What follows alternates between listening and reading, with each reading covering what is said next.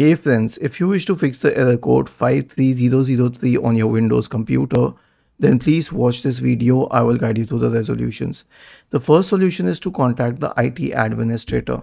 So how would you contact the IT administrator? Simply contact the person who is in the IT department of your work or school organization account. The next solution is to repair and reset Microsoft 365, but the first solution is more important because if you're using a work or school account, in that case you might not be able to repair and reset it without the IT administrator's permission either. So right click on the start button and select settings from the menu. Go to the apps tab on the list on the left hand side. Select installed apps. Wait for this to load. After that, scroll down to Microsoft 365. You'll find it in the list here. Click on these three dots associated with it, select advanced options. Scroll down, click on repair, click on reset, and then click on reset once again. The last solution is to clear the browser cache, but what is the context of the browser cache?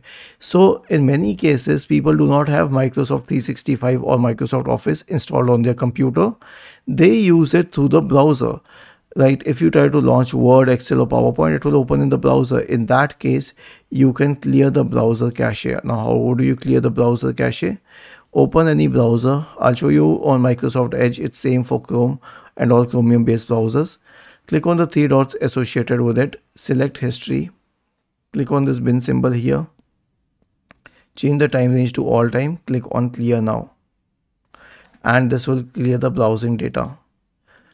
Was this helpful? If yes, then please subscribe to the channel, and if not, then let us know in the comment section of this video on how we could help you further. Thank you for watching this video and have a nice day.